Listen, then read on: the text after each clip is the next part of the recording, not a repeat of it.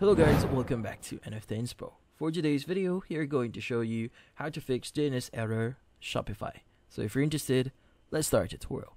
Now in this case, there are going to be a few things that you could do here to probably solve this issue.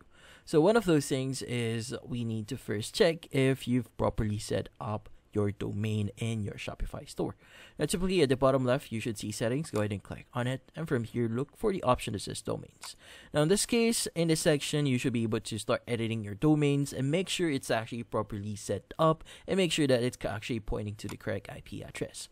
Now, another thing that you could do here to probably fix this issue is sometimes the issue itself is in your browser.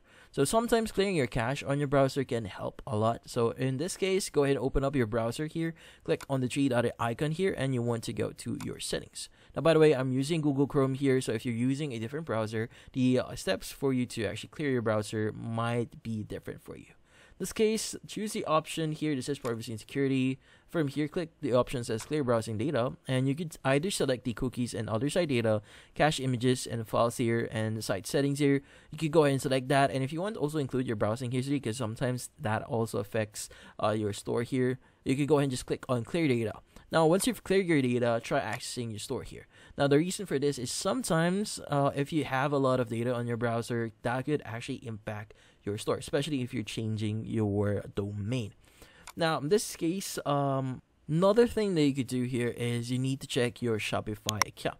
In this case, go to your settings here, and from here, make sure that you're in the billing section and make sure that you've actually paid or you don't have any subscriptions that are pending. So make sure that everything is paid in your account. Now, in this case, once you've done that, see if that actually solves your issue, or if once you've solved your payment or the pending payments in your account, once you've resolved that, see if that solves the issue. Now, if this doesn't work, the next thing that you could do here is you need to check all the recent applications that you installed, because sometimes if you installed a recent application, or if you've recently installed an application in your store, sometimes that they will actually affect your store and would actually interfere with your DNS, or you might receive any some problems on your DNS. Now, if that's the case, I would recommend you to visit the last app that you actually installed and try uninstalling them and see if that solves your issue. Now, most likely, if uninstalling the app actually solves the issue, then most likely the issue itself is with the app. So it might have some features that actually contradicts with your website here. So in this case, you might need to look for an alternative for you to actually use.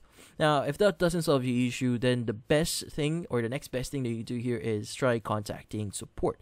So typically at the top right, you could go and click on your store name here. And from here, you could go ahead and click on the options as Help Center. And usually at the right side here, you should see the virtual help center assistant here. You could just type in here, I need assistance with an agent. And from then, they would actually give you an option to contact Shopify support. But in this case, they would actually help you solve this problem. So it might take a while, but in this case, that's about it. So hopefully this video was able to help you. Like and subscribe to NFT Inspo. Thank you for watching.